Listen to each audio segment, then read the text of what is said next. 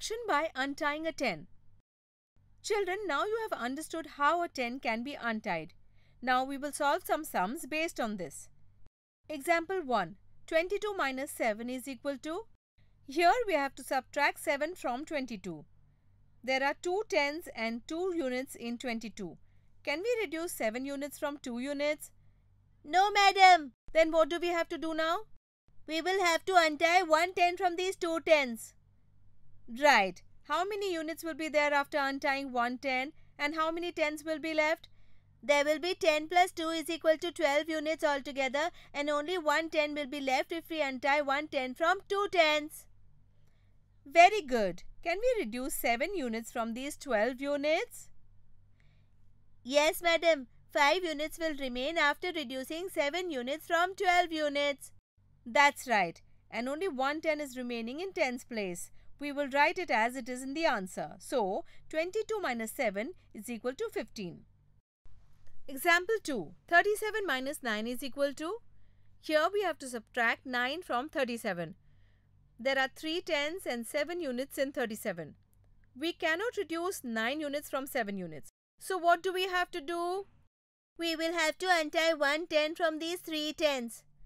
Correct. If we untie 1 10, we will get 10 units plus 7 units, that is 17 units. And as we have untied 1 10 out of 3 tens, only 2 tens will be left. Now we will reduce 9 units from 17 units. How many units will remain then?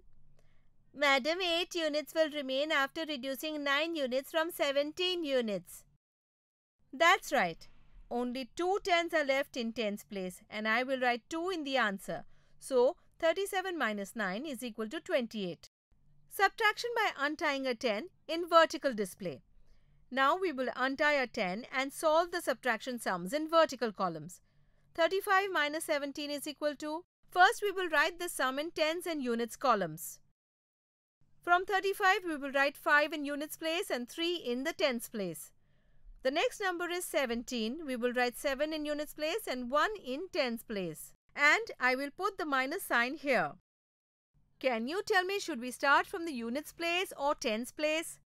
Madam, start with the units. Okay. Can we reduce 7 units from 5 units?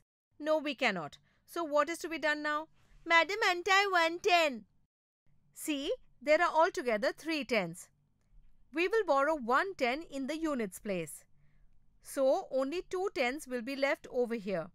And here we get 10 units by untying a 10 plus 5 units, which will together make 15 units. If we reduce 7 units from 15 units, 8 units will be left. And if we reduce 1 10 from 2 tens, 1 10 will be left. So, 35 minus 17 is equal to 18. Now you have to tell me how to solve the next sum. 92 minus 53 is equal to?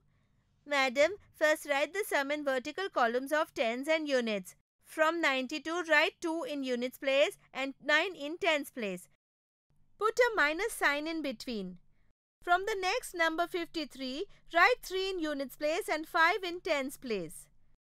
We cannot reduce 3 units from 2 units, so we will have to untie a 10. So only 8 tens will remain here and we will have 12 units in units place. Reduce 3 units from 12 units and 9 units will remain here. After reducing 5 tens from 8 tens, 3 tens will be left. So, 92 minus 53 is equal to 39. Well done. You have solved it very well.